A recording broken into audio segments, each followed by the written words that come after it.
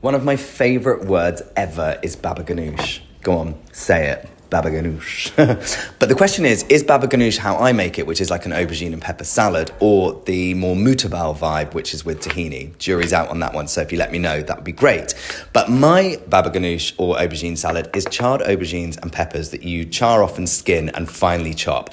Then slap them into a bowl with some garlic, lemon and salt, and give that a mix while it's still hot so it really pops the flavours.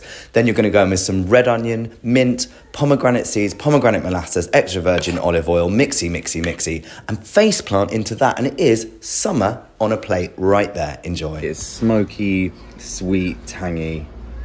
It's just heaven. Yeah.